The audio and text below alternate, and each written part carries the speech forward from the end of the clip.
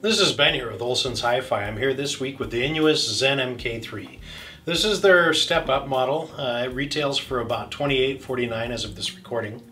And I gotta say, I'm really impressed with the sound that we're getting just through a number of DACs. And which kind of brings me to this concept of a digital transport.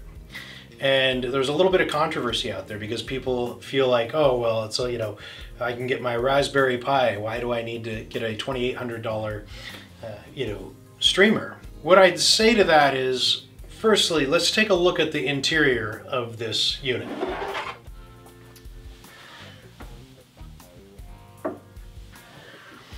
Now we have this huge toroidal transformer, huge for a computer. In fact, this does not look like a computer. This looks like an audio component. And that's what this is. And that's one of the huge differences between this and an Intel NUC or a Raspberry Pi. You have this really nice, juicy power supply here with heat sinks. You have a motherboard that's designed by Innuos. This isn't just out of a parts bucket. And so there's a lot of people are saying, oh, it's just zeros and ones, and which is an oversimplification.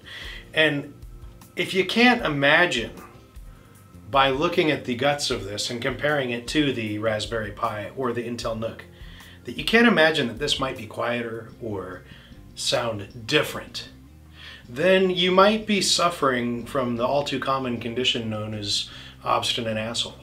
And you're welcome on this channel as well. We spent a lot of time with this plugged into the Parasound P6, which is a preamp that has an integrated DAC set in there, which is really nice. It's a huge value for the money. Some of my, overall impressions on this, I've just noticed that one of the things that is we've compared this to other digital transports. This sounds more analog. It has more kick in the lower end, and I can't explain why that is, but as I've listened to and streamed off of via USB, Rune cores, the Arlic, Arrender, those are just a little drier. This just has a little more analog feel to it. So we paired this with a few different DACs as part of our test, and we've been playing with this for the better part of a year, so we've had some time to really sink into our feelings about how it sounds with other DACs. But we've paired this with the Matrix Element I and the Matrix X Saber Pro, as well as the Chord Hugo TT2. All of those DACs are amazing. But we spent a lot of time with this just plugged into the Parasound P6 preamplifier that has an integrated DAC. Really reasonable solution. But this sounded fantastic on that. A couple of the songs that really jumped out as kind of helped to build our feelings about how this is different from some of the other streamers. Just the songs that we're really familiar with. Mazzy Star's Fade Into You. That's an oldie but a goodie, but that she was just in the room with us. The soundstage was much huger than when we've played around with some of our all-in-one streamers. Another song that really stands out is the Dire Straits' Water of Love. The beginning,